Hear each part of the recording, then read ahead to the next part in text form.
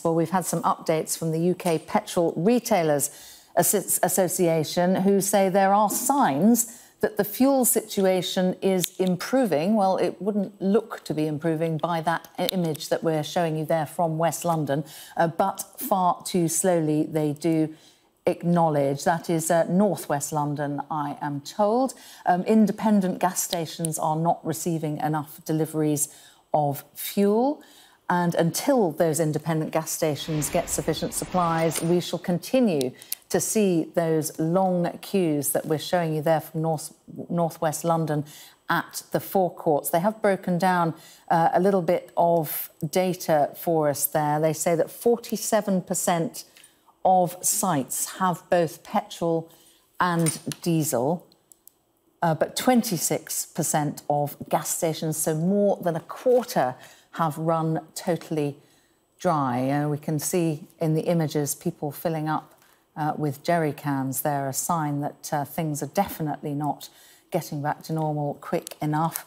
And 27% of petrol retailers are reporting only one grade of fuel is in stock at their forecourts. So just a flavour of what's going on around the country there. The UK petrol retailers saying that things are improving.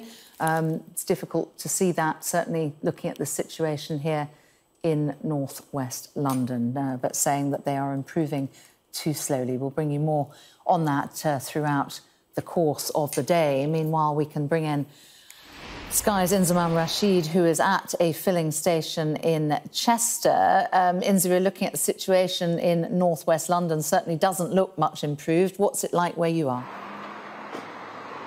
I think it's interesting hearing that from the UK's Petrol Association about signs that things are improving. That's probably looking at a nationwide picture. And when you come out of London, in particular the city centre, you probably do see that things have been improving, particularly here in the north of England over the last few days or so. There haven't been as many queues as we saw earlier in the week, and particularly over last weekend as well, when there really was a big rush on the roads across the country. But even just speaking to the petrol shop lady here, she was telling me that, you know, it's been fairly busy over the last week, but it has slowed down over the last few days. And I think that's really important to note, that particularly outside of the capital, it necessarily hasn't been as busy. I was in London over the last couple of days and did see that it was fairly busy. A lot of petrol stations had shut. There were huge queues down some of the main roads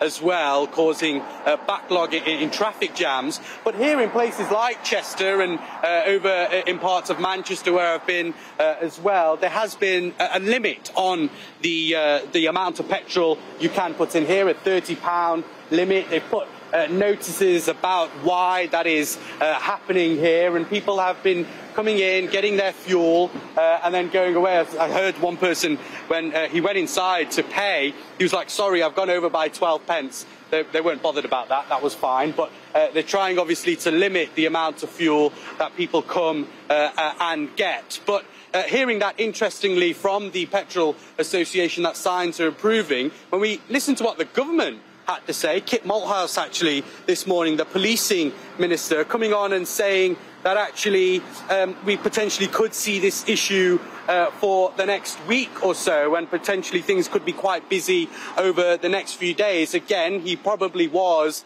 pointing towards the situation in London, in central London, where we've seen some of those pictures, Sam. But it certainly is looking like outside of the capital, and particularly here in the north of England, that things are stabilising, and that really is a good sign. I think one note of caution as well, we saw last weekend there really was a lot of queues, quite peaked really last weekend. This weekend, potentially, we could see something similar as people gear up for the start of the week next week, but also people may be wanting to get away this weekend. So I think that is a note of caution for the weekend, but certainly things stabilising here in this part of the region, and I'm sure other parts of the country, but still clearly an issue in the capital, Sam.